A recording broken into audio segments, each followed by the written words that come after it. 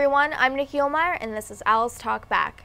After months of controversy surrounding Florida Atlantic University and several calls for her resignation from students and the community, President Mary Jane Saunders has decided to step down. In her resignation letter to the Board of Trustees, Saunders said she made her decision based on what was best for the university, herself, and her family. She also said that the recent issues along with the negative media coverage played a big role in her resignation.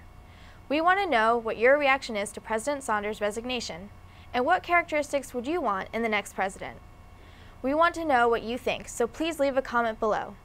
I'm Nikki Olmeyer, and this is Owls Talk Back.